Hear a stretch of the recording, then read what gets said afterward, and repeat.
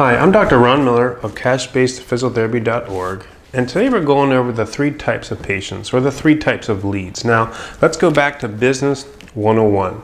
There's three types of ways to get leads, or what in the cash-based physiotherapy practice model, new patients, okay?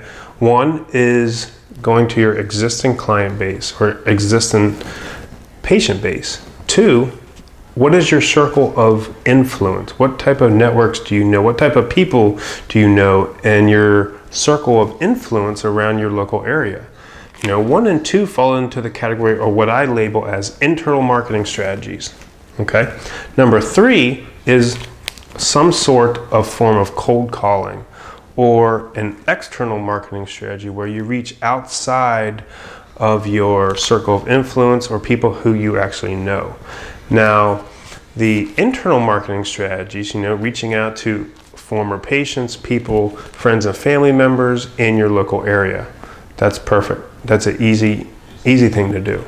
And then you reach out to your circle of influence or to your own personal networks and try to identify patients that way, or, you know, meeting someone or a group of people who indirectly know your ideal patient, okay? Now, these are internal marketing strategies for number 1 and number 2. And you should have a high success rate of conversion. When you get an opportunity, you should have a high success rate of converting them into a new patient within internal marketing strategies.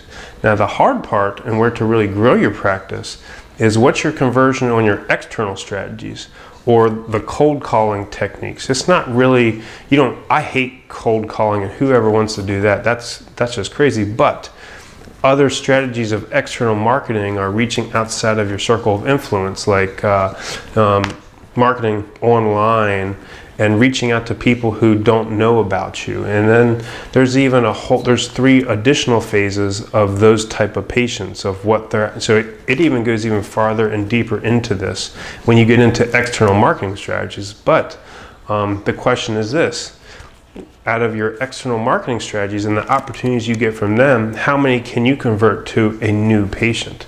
This is the hard part, and this is where you really have to fine-tune your marketing strategies and really fine-tune your selling processes of how to convert those people, because that's the hard one. And you may only get, on average, 2 out of 10. Now, my goal is 5 out of 10 out of the external marketing strategies, but this is going to get you thinking a little bit. What are the 3 main types of patients, or 3 ways of getting leads? And you can classify them into internal marketing versus external marketing. And this is where my system, my 101 systems, are going to help you define that and teach you strategies to maximize conversions on all these. So I hope this gets you thinking. Hope it answers the question and gives you some basics in Business 101 on how to create leads, how to get new patients in the door, and you can target these this way. So if you have any questions or concerns, you can make a comment in the comment box below.